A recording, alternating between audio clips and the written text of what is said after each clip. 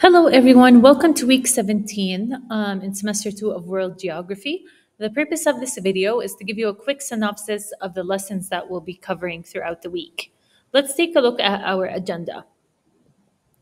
So, first, in this week, we're going to start off with current news.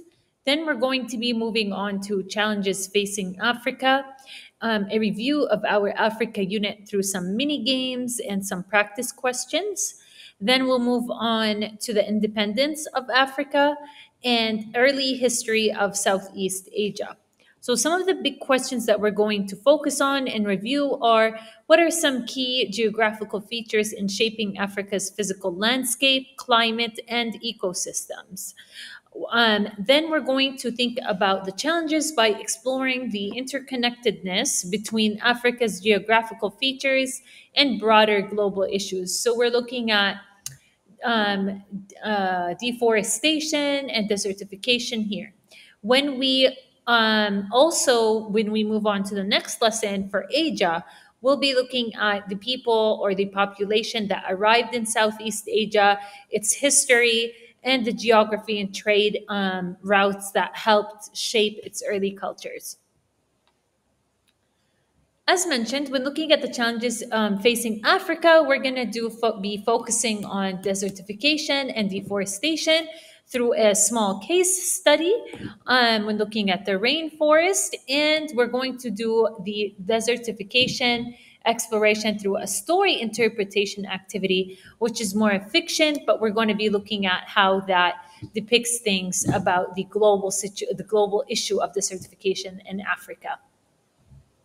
Then we'll move on to our Africa mini games. We'll have a card matching game and we'll talk about how the theory of Africa splitting into two different continents. So continental drifting and some pictures in tourist areas in Africa that are becoming very, very popular. We'll then move on to the early history of Southeast Asia by looking at the three different empires, discussing the causes and effects of the Indochina War, and um, looking at the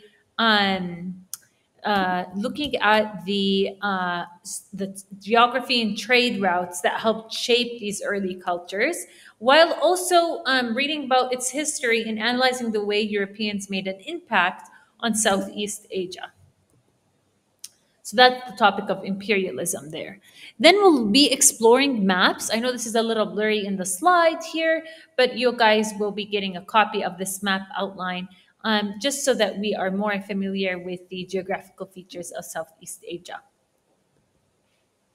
We'll then talk about the trade routes by looking at civilizations and, looking into the similarities and differences that are highlighted in the areas that are highlighted in the map exercise. So we're going to be comparing and contrasting there. And when we're looking at trade, we're going to be looking at the captions and the origination of trade in Southeast Asia by matching the captions to the pictures and using that as a starting point to discuss the trade routes and look at them in depth.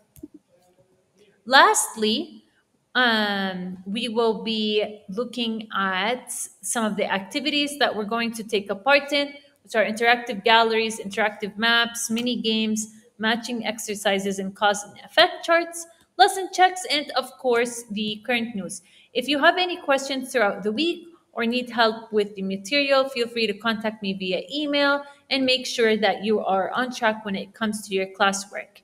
That way you can make sure that you have all of this completed before the A4 ends. That is all for this video. Have a good rest of your week.